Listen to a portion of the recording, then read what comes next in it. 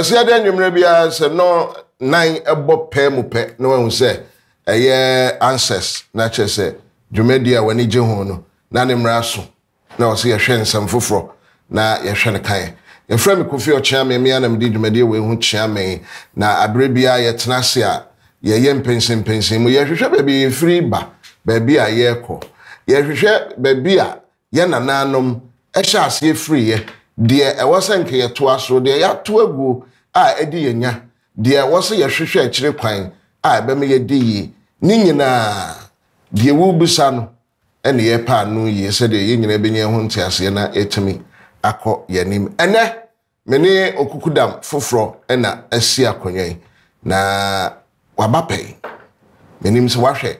de odi kan be kan ne de na wonhwe no a ene me so ko YouTube me ne wo ka say so hwe we a obetima ko YouTube na programs ayeye ni nyina na obekọ na ewo Ancestors TV GH Ancestors TV GH ewo YouTube okọ hwa ni nyina egu hwa obenya hwe na efe wanya abotoyemo Opani Apostle Lennox entry Buama ene menini di nkomo. What is 7 scrolls in the Wasempe? The great 7 scrolls that people have been talking about, or just a little people know about, and the one master scroll. A year a before Moma yetintim a chre your destiny, your shebre, said your new men you never quite amaye any what we should expect that is to come. And yasam ketwan and ye pejanesa, and so we were your home nipa. On in a many so home din Nikran, Odehye Nana Kwadwo, Kohumwa, Nidin Pan, and tell us a home, I say, a baby din when you're wetting. Odehye Nana Kwadwo, and Menene, opening me more. I just say, Bibia Boko, dear. Bibia Boko. Chile betiefo ene mahwefo yi woni paban a wo ye mission ekwan a wonam so awrade afre wo no ade adwuma no de ahye wonsa minute ba ko ne yanko yo ahwefo ne etiefo nyina e chechiam me da mu nyina nso ase se magebre na mo hwe amedi ede Odehye Nana Kwadwo sania ochiame e kan ye no na ono de me friend Nana chiame idi amabu se ya trauma no mejitum na chiame na kra wa ye ne chiame no so papa wanye ketwa na ancient of this ye da otumfo kese no ye da na sepa medwumadie eyitiawa media ne se memfa ntiase emfa mmere ebibifo efri se nimdie bebre ani suahu bebre na obo ade no otumfo no tete botan no ede amma ebibifo na ade ba akwa ma yimpuntu aka akire na yenhu bebia yefri ne se ntiase ni nsisi so na ntiase ni hunti aye entokwa nti wasoma me se memfa ntiase emra ya obi esom ne ya obi e kan obi ye no ni nyina nam kwan ba akoso nanso akantiase timo wo ha se me de ntiase ede ebebra na honhum no adwuma ben na wode ahye nsa awoyo ya honhum no ni ameye ne se obefam ko honhum a se dwumadie bi koso na se atumfo ahonhom abosom ene atumfo ehyiam se omo ye ye friend meeting no a nhyiamu mekotena se ne ombeka bia na matwero teme ba na me dia ba be good the heavenly screen so na obia a wo yodifo obi obesonda ye bia akwakohu ne atumfo no aka se esese ni to obo ade onyankopon twediampon ne ba Yesu Kristo ene abofo da Michael ne wa so mu hyiamu ye meeting wiase ho a we journalist oni wo mun sentro ni yampa intimakotie information na matwero na che se de assurance say betie koka to ye heaven kongonzani ya kanisa dipa from enya sam ketwa ancestors bi bebo emun sam dos area yenhwe 7 scrolls and the master scroll na scroll no ba ko mienu miensa enan enum nsia ene ne nsonso edien ene woni nyinem na edien ti na ho behia ma yen ebe before yo medasi bio eye moboye nwoma nson no ene baako ne dimu ka homa ne ye nwotwe no na osoro kasem ne yenka no nwotwe ye ka no baako ne nson na enson no yate bebre se kwotro semu a ye say 7 screws but we nya bible mu de na ye ka no but we ye abibifo de a otumfo no de ama se yenhu a we no hu ne honhom a we mi hu no honhom ene meeting a ye call ye nsem a mo kan ye no mo kruchro ye eno omode ato na da ho ansa na me kwa akoto mekoto ye ni yidi kire me se nsem ni na nsem no ebi ahyase abadada ansa na ebi asisi na nsem ne hyase se eba asasi so no eye afia yegomu ye mfie aduonu nan 24 years ni nti nsem ne fiase se ye release no 1998 na the last screw na the master screw no about 2017 August and a screw ni release here into from 98 to 2017 which is 19 years and a screw no you releasing kakra ye complete ni nyina aba na first no na eba in chapters if it's a screw ba ku bia apart from master screw no 7 screws ni bia kura 7 chapters na baka say 7 paragraphs men kan say 7 paragraph na ensem yiyi maako ansa na nyina eyede eba na yebedomu suko ni ahwe ni screws no ejina ho ema na de ba ko wo ho ne say enye say screw 1 esi ansa na screw 2 ahyase da bia ente saa ni nyina running ye friend concurrently apart from the master screw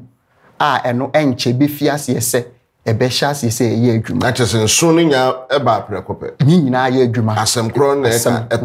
etoa so ye adwuma nti ebetima ba se bia chapter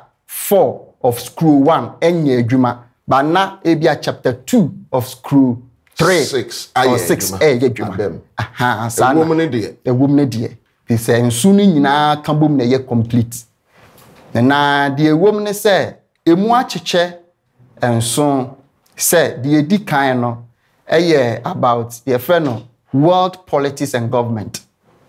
screw no edi kan no we ase amanyo sem amemu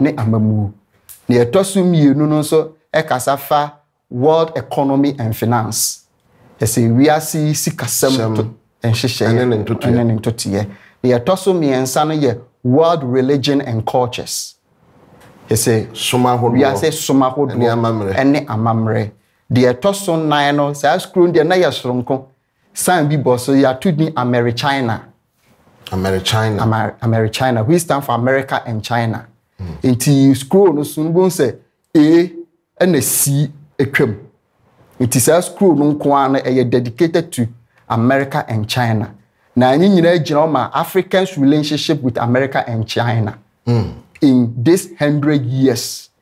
and sana edayanim na 100 years no yes say akan 100 years no shall say for 2017 to say there now wo kan sa ebewie 2117 it's a 2117 and 100 years in BC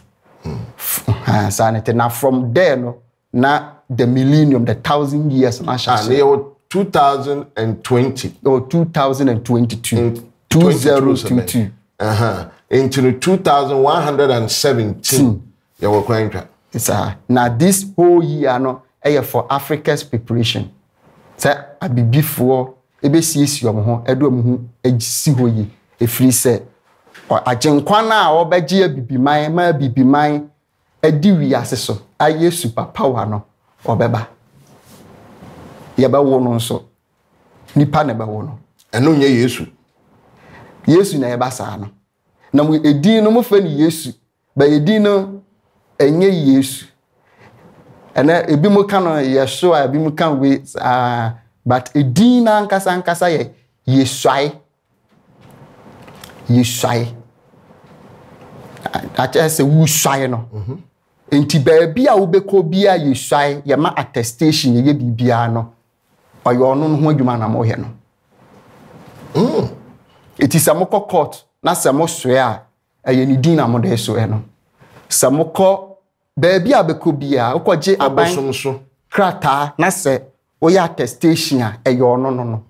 or many forms that ko yebesha da beka yesu ho asem forms of Jesus. Yeah, the forms yebehu ne word form no ne yehu ne revealed form yehu ne glorious form ne yehu ne human form yebehu ne forms ni bebree onim we nyina mu nyina nti wokobo so na wokosua a yesu din na wobo no ye frɛ no yesuae ye frɛ no yesuae ahasetia ni din no asa nde twi I ni twi din no onse me ka say ye frɛ me Odehye Nana Kwadwo eno ne atweregu osoro bohema so nti ye din a ya twera ma no wo soro bo so ni yesuae ahasa tia nti say ahasa tia nti say tia no eno na culture any tradition eyusu nti akonfo nyina eyusu yesu din but omunyim se ono afiri se omunyim no ekwan foforo so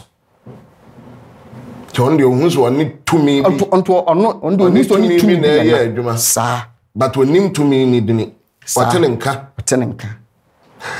and nine no so na wo yankonum no it's from China no and ye wo the coming of the fathers and the chosen. The coming of the fathers. Janomo ma besne ko no. Omo sa ba bi. Ene won a ya hye da yi won no. Omo besan ya ba. Anti ye onkrofo. Ene ya betena asase. Anti ye onkrofo go ha ye yi omo wa asase so. Ena ejanom so besa ba bi nti ebi ho ye ba wo won. Ejanom bi ye ba wo won. Moses, Elijah mpodie, Joshua, Isaiah, Jacob, David. Ye ba wo mu Abraham nyina besa ba. Keba wo mo ye wo mo a omo ne ye se wunnim story ni ya unhu abofra na bewu se Abraham ni e na waba se wunnim no de ya nti we mu nyina beba ansa na yesai aba we ni nyensem a esi na o kan nsem a eba besi. This is futuristic. It's not the history that you know, it's not the past. Into the wood tia na adwenempem me pacho to asuma. That is the scroll of the coming of the fathers and the church. Which is the fifth. Yes. And now your war near your friend Africa and the world. A bibimani we are akan. Ha no kasafa senia bibimani betimi abu ma ye baako. The African unity. Unification of all Africa. Africa. Any kwan ebefa so a ebeba. And there's a possibility. Yes. Say OAU ya omo ya anye yomu yi oni free wa beka AU ya say me twen kra say enu so beko na ka unity no. Omanum ti anoma omo headquarters kra India fo ne basic chair wo. Efri say ni enti ntumi inform yen say wo mo asese omo ba be ye no ebi mo hwa ye nwo wo mo. Eni bi mo nso a omun konya dibre sese omunya no. Nti cheso we ne ye prepare ye ho akwa. Ya prepare ho. Ebi mu bele template no e ma yen idea say there's a possibility say bibi sa besi. Ebesi. Nti no ye wa twenyem, ye wa hobuam. Sa nti ye free Africa and the world na afide ye call the master scroll no. Eso. The master scroll no so eye ensem we mu nyina atofa na sa master scroll no eno na yesua ba obeyusu eno na ode be form eno ye makomako 17 paragraphs enti se no be form the government se ne ye be chichi the city of God on earth se ne ye be ye niema obeka wi ase obe rule wi ase no ne amama ye wo ho no relationship better the city of God nesa mama and some the structure of the government of God be ye no was assumption some master school ni nyina ewu wo mo wo din ewu ma sese omwura the city ni mu no omu nyina din wo the master school ni and no na say you interpreting the say heaven na so say onyankopon chen ho na abekọ no ansa na abekọ no be ma template wa ha Utunya template na utumi hold template na sa no wanye bibi I just wa catch any difference sa ena nye ye nyina nso ena ye bekọ memfanse bebia Yesu wo eda ye say ye shia about the spiritual universes na ye ya sa asiwe eda the fourth spiritual world ni mu iti ye mu bi wo a ye free the fourth spiritual world na was asisu ye ne oba ade ne tia ba ye mu bi wo ho nso ye free oba ade ne ha wo ba bia ye free iti be obi free obekọ ba wa wo free oba ade no ha no obekọ ha obekọ ho na ancestors your ancestors bi wo ha nananom bi wo ha omo asasi so ti betimi aba se obi fie si ho physically na ye ni fie si ho but na sa bia ye ne ancestors fu bi efie that area but na ho na ancestors no te iti hunhun fam no omo te ho ba wo hunhun omo so omo te ho sa na asasi so tinti bi mu efiri asasi so ewu firi asasi so but omo kra no da so te asasi so efiri se ha no omu free to omu nko ba bia omu ntum fa wie mu nko ba bia ensem ni mu ewurem but eboboba mami musa we mitie wonsenka ye ne se de wosi church ne omemu na church bibi man bibifo ye ho hia ema obo ade ene eye ye shai enhyehyeyim sa se de wosi kire na church ye nkrofo bi a ye hye de ye a ye mere na nya nsonye na ewiase ye ne fapem ase ye so enigina sa nia obo nipa no anano ma amoni din ye friend Omra but the spellings no o spell din to ho a on kan Omra ubabo no foforo but the right pronunciation no Omra the Omra no or the ninth spiritual world ono otise onipa ono ko hunhum a eye enhyeda anye den se wo honhom mu epija kakra bia obehunu entempire nara ono ena Omra no ono edin ode betna asase so no ono na chichire the first kingdom ono no ma ye physical world we ma no na ono so no ka asem ma ye monipa se Yesu ban so a obu nipa no eya what is it mean iti nipa no obo no so ye nipa tuntum enye Israel nyankopon ene bo nipa dabi Omra wono no ye hwan good ono ye Israel nyankopon no ono woni nipadua we bi oye honhom but Omra no ewo nipadua a okasa eye sound into ono represent no na ono ne kingdom ho na ye ninth spiritual world ho na wo kọ ho a unhu se o mehu nipa na nipa nie but apart from ono ne kingdom bia bekobi obi abehu ni bia ye spirit obi owo ho bia ye spirit being enti se Israel nyankopon aye frɛ no Yehowa pese oyin hu adi ekire wa ode Omra nipadua na beba na oba ebia onfa din Omra emma but obema wudin foforo sene opeso ne wonante yadwuma o ya tro ni mu a yahwehwe eye nyankopon din ankasa wom enya de ewo enim eye emrane a ye de sano na yenim mene yes ototorobo nsu otwedi ampo nyankopon tetekwafo amoa ene ade sadin ne wom na se yesi ya friend ya we no kra na no na mehunu se no so kra ye Hebrew ka se no so eyi na ye bisa international ni dunia wade odin kan de betena asasi so ene Omra ba osoro ho no ono ye moni din ye nti a ye nim ni din ni se ni din ye silent ni din enye word enye voice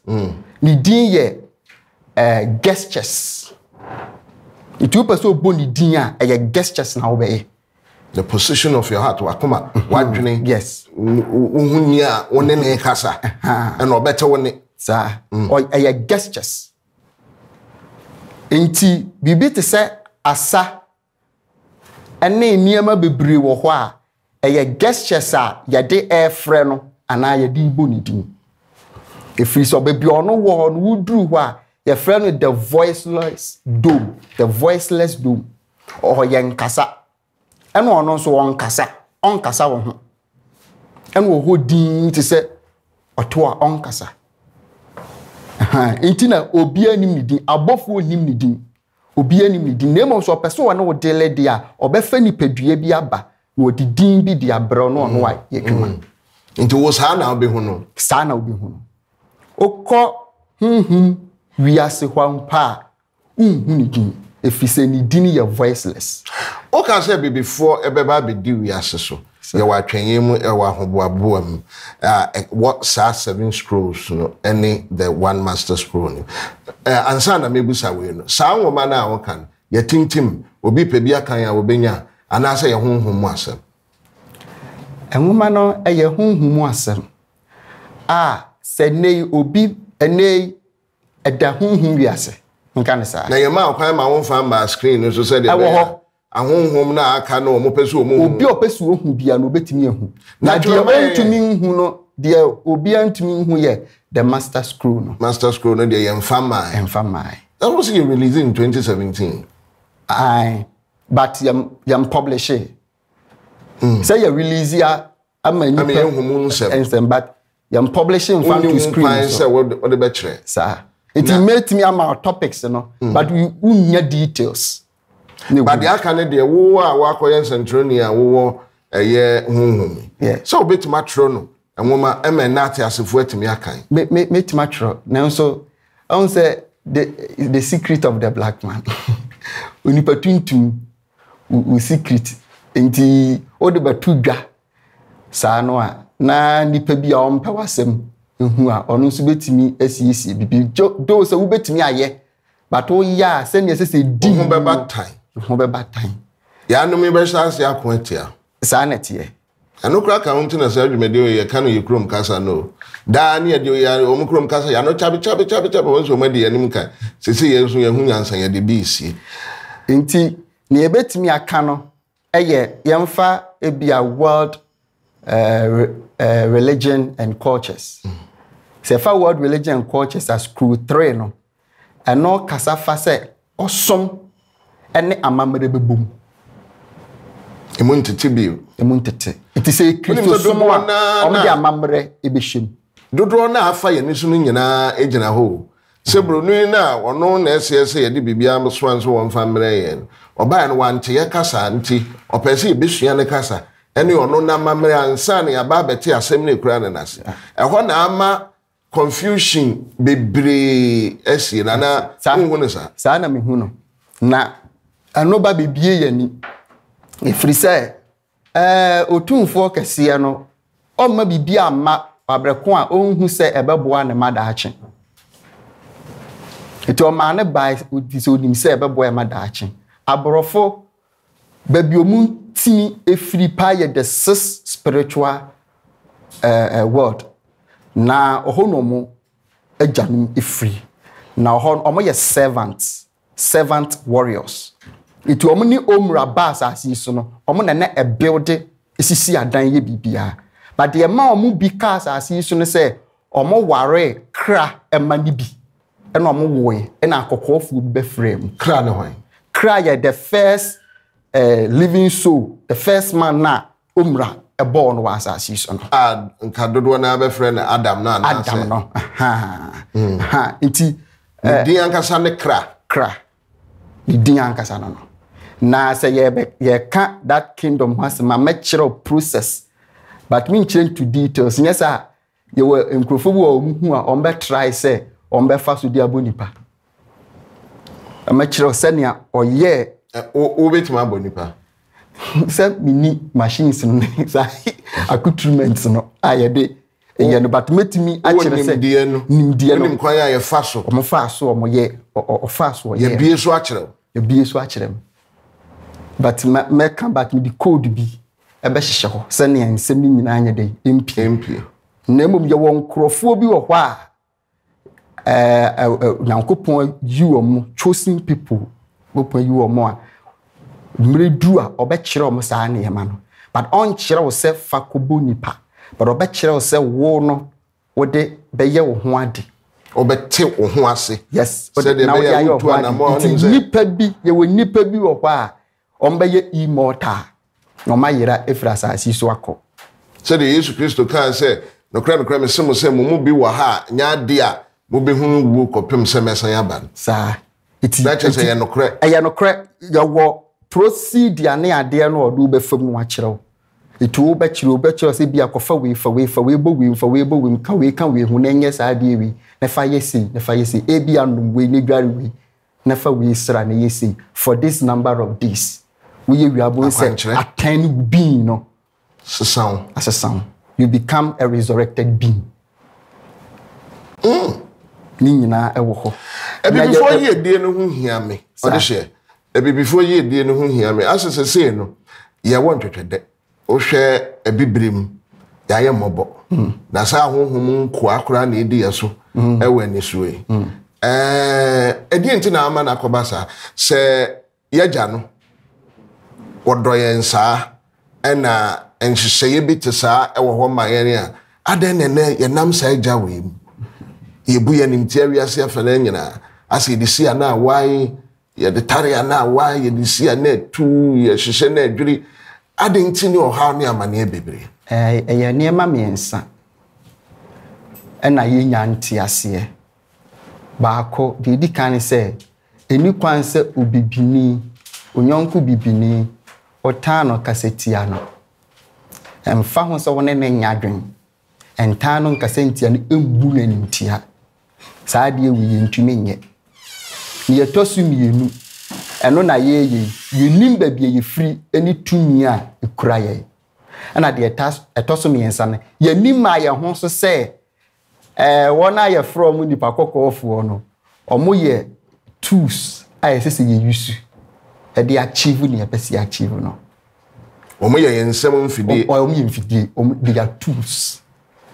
I say see you. I see you omo ye adwuma. Yeah, you do omo ye. Na ye ja na omo afa tumi ni ahwe omo nsem. Enu omo ye fa. Sa, ti ye na say ye hu ekwan be fa so ye de omo. E be ye adwuma. Be yusu omo de omo ye. So omo no hu ne ntem. Am omo be yusu ye. But na oba de omo de anso say ye hu no ye nipa ban. Sa. E say so omo nim say ye hu a wo mo hu be ka adwam. Sa. Se machira say omu free the six realm hono realms no dey say full topic o say discuss ne ehun say we free ha say dey be ye benya ye ho ntiase na che say nokre ogba ade enhyehyɛ ye mu no na abrofo no ye na sese ye di wo mus o hwe ne sa na say me wo ye me nsem afidi am de wo ye adwuma de say ne na che say me no master on say aya na nipa afam no kasa ye nesese ye die omoso ana obi dwen ho se nkwasom sa enya ne sa ti sa me fan sa abofo oba abofo sumu a nipa di abofo so se abofo esom ye omo ye we de boa ye eno nkire se oye wakoa a wo hom ne so etete no tire ya ne because nipa kra no ye dibia no eche abofo de nanso wo hwa enye otipa ne Archangel Michael sanity enu nti no ese ye hu se omu ye tools na ene no ase baako scroll ni baako amija tu mu ye the great awakening because what can sia and na wo jampo ko watwe no the great awakening na sa great awakening no eye nimde sa scroll na ye soronko ye bie sa scroll no so na ye bo ayi talking drums intumpan ne ayi phantom from na ye ba rattle te se aprana ejeje te se aprana sa ne bom te se aprana sa na ye bo no to ye bo ne sa na bon se nipa bebre obi adwane ko ba bi ofri ehwehwe ti that great awakening no eba ahyase ebi mu kuranim die no nanso na chese mra so nkrofo nyane everyone them sa nanso ya manim die na koye te se we pese o kire se o chenwi ye hu no obi ya spiritualist wa ko hu we obi akohu we Ba obi tumi kasa pese o kire obi se ono de na so na we de no esha abrank obi ade nkakran ne yedi hunu kwan ha sa no ya hyehye na to ho efiri se nsem ya meken scrolls no nsem ya meken miensa scrolls no miensa ewo Ghana ha baako ewo Nigeria baako ewo America baako wo Australia baako wo India ena baako wo Israel fo yom wo ho CCA baako wo mho enti na ye enso the master screw and 2 other screws ewo Ghana ha enti we nyina ne se abibifo ye bete ase se ye baako nia obi akohu nia obi na ade na bibifo ye screw na akopie Australia den ho enya Australia nya abrofo nkwaneti ho bibifo sa nya abrofo nkwa ebi abehu mi se no honam ye kokosi but na wo ye ni patuntum America enti sa netie to o ma show mu se nyina o ma ye tuntumfo ngwa o ma ye black people enti ye kani patuntum aye enhwe physical skin color no nkwa enfanjeje o kire ba bia o free na se ha enunti de wo ne se maye ntaye ho maye nye ye ho se ye de asuchen obi efiri se nia obo ye no ni odi nkan bo no wa mbo no amfa adumadin bebre emu no so efiri se wo ma ya abro no mo ya kokofo no wo mo na ye adumadin no eti hun se ya hyase no na sebe yede royalty sem ede share yen ena ahye ye na ada ye so saa ede abesine ye ahene ni ahema ni ahema eno na ada ye so saa ye ni mmere mpe bibi enso ye refi se ye wo ye nkrofo a wo mo di dwuma ma ye enti ye bibi se ye se Odehye anko a akoadwane uti anye ya no ono akopeja wo baabi no do wu mu ma ba be ye dey akwa eninti ena ama na ba ne saa it is grow na ya awakening ni kire se nimdie fa Africanity ni se ne ebetinya bom no nimdifo no oba de wato apete se bibifuo enhu na yensom yenhu yechi yentumi ngina tina make religion and cultures ma obi antan religion ya na bi mu kasetia na Kristo so na abrofo di Kristo obi an kasentia mo obi an kasentia ala anase kremusom mo obi an kasentia Hindu obi an kasentia obi a Shintoism asoma hodo ni nyina obi an obi ani kwan se okasetia because it is the greatest sin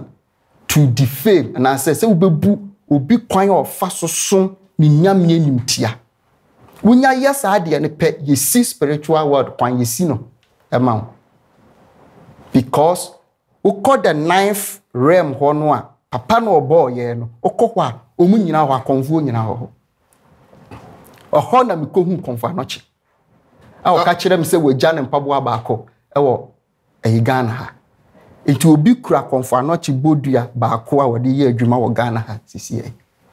o konfo anoche pe me hunu twice o ya nigga the need to say ja or a guy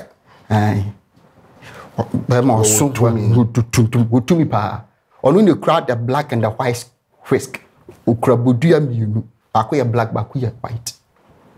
tuntum ni fita wo obade ne nche obade obu ni pa no wo ne nche konfa no che oku ja ne nan bako esia sa wokas wo ja ne nan bako na che se bebu na wo bu ana na che se wo de na chijai bodua ni kura obi o de kom ne enne minni ho kwan kam nipa kron kam ekere afidi ho kwan se yi bia nipa so mesi nti ye den na ne nyoma na wanwasem a wo ye ne ade no sa nipa na ene bodua ni kura no se onimdi onim ekura no so onim hu nimde se sa bodua ya na se sa asome free tete na ebia so nimdi obedi sa na mo nachi wo nimdi akwete se wode sika kokko ama preku. But ono isan blood by blood inti. Moja inti. Ene ebisi nso. Owo ho ene. Ena scroll no so minim nipa ba ko ebi kura no. Owo ha. Ono so Ghana. So sam ka asem yensa. Owo ha. Ba ko minim bebi owo. Ahoma ni nyina de ya tro ni nyina ewo mu a ekura na wonim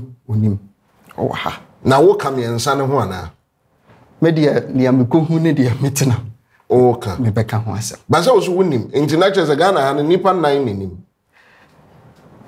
Se ye kan ya. Ye beka se nipa 9 nenim. Nanso ye wo nipa bebra wonim kakra. Yeah, edanso. Me de me ba ebe kire se so obi kurawe no obi kurawe ya hwe na manko. Odie nche ne de sanity. Achichim ne de amama so de be ya for the greater good of everybody. For Africans. Ti we nyina be kambom be yo de say Africa be kambom. Na Africa be kambom wo time wa nipa na ewo abibrim no ombe sori eti omoma mpanyufo say ye penkabom am Africa. Demonstration the pressure from the people to the government that we need African unity. We need African unity. Obi anye demonstration say we pay aduane and we pay the big obi abeka say we need African unity. Eti nipa ni nyina adwene beko benkro. South Africa ye nipa ba akoma ni ne kan. Yes, South Africa ye we nso ye uba Ghana ye uko Nigeria ye ba bia befa bia. Demonstration upon demonstration. Among the placards. At the end of we want unity of Africa. No unity of Africa, no be palace. Umbe you are hine back, no me president back. And yet only presidency. Kingship ever come. So we will get a king of Africa. And suddenly a president. The system no umbe running no. Umbe running system dia. Your friend no community democracy. Community democracy. I don't know running. Na I don't know Africa ebe tro ni own story. Africa and in the phobe pie ha ombe redefine bibia. Economics. Commerce. Bibia. Send ya everything. And they are coming. Na nkola ni bimpu wo ha angels na omo ba ni bi wo mpa ya wo mo. Ebimu ye musicians. We have angelic musicians, meaning be. Ebia of a meeting happen be a chero. Ebimu ye gods. Oma hete. Omo nyomo trend ye ka say. Yes, but to the ebimu wo ha hwe musu ban ka say ni pay. Ebimpa ni pampo nim say oya God. But onyemwura. Ni mpempen so nim. Sa. Ti onim. Yes. Nti ba medie mi hu o. Say we were your goddess, we or your angel, we or your way. Ebimu so ho ma ware angels ni bi. Now hear me on there. And one can say, so the catch us on Nana Chiami. And one can say, movie audition. Would you man would you know? Am I who you kakra? And some year okay, a young microphone through.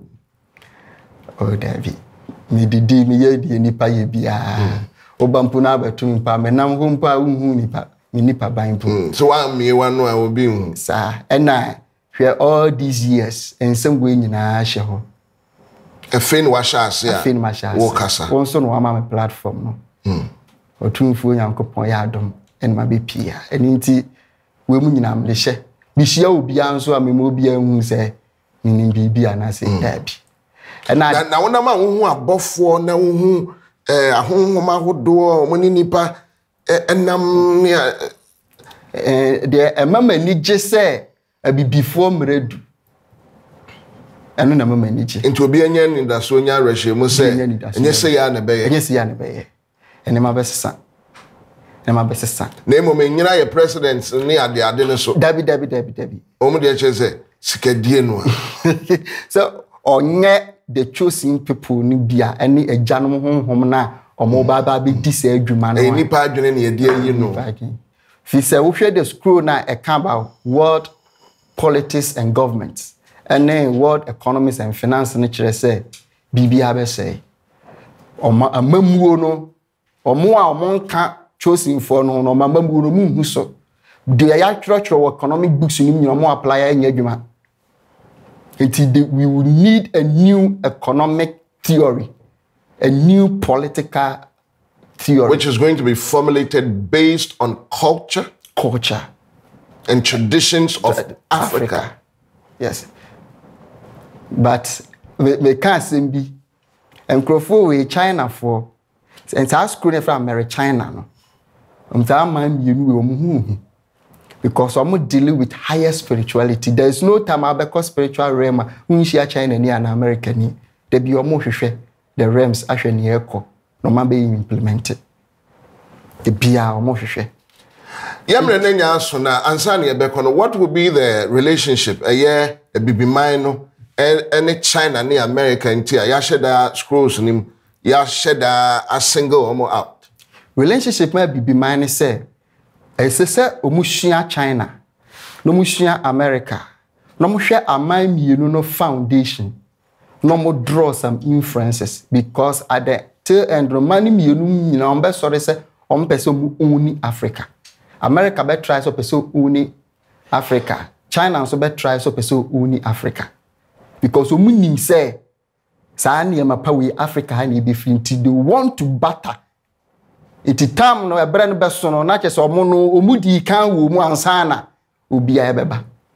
But all the other Russia one wo mu nyina do all. Na chese o ma hwe ehunu ye na achi. Omahu because omo no ewonia omo de fasu edihu. Documents with the menim seminar can say 35 ways China for enam soa or they take you over, especially Ghana. At the right time, I'll share the document. Na ye dream said ye beya so mu tutu anamona ye be hu se nkrofoi omo botaye ni na omo ede eba egusu aye rewrem egusu aye penyansa egusu aye pe all the answers said ye beya me no mienu ene ye nchirima